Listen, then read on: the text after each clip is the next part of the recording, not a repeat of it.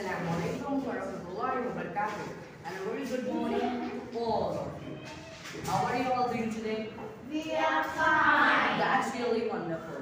I'm Hussein and I'm a student. I'm studying 8th standard. I'd like to thank Alif High School for giving me an opportunity to hone my skills.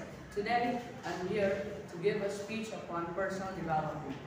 Remember, begin your personal development journey slowly, and before long, you will be able to know more about yourself. There are many helpful books for personal development. These books can give you new ideas and new advices for improving your specific situations of life and challenges. But it is better to check the reviews of the books, because personal development books can be poorly written. Discover what is standing between you and your goal. This might be hard for some people to do.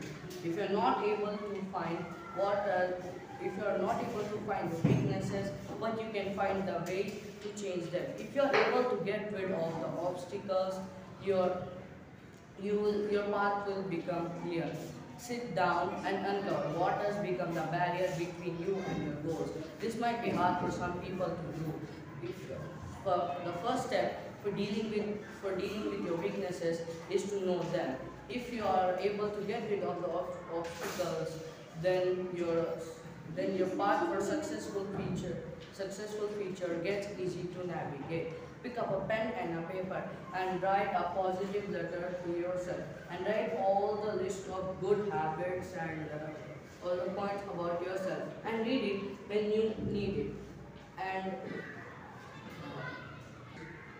it may become discouraging for some people to begin the development journey, but when you realize your life is getting developed with your personal, then you will never want to stop it. Thank you very much indeed for your cooperation, and have a nice day.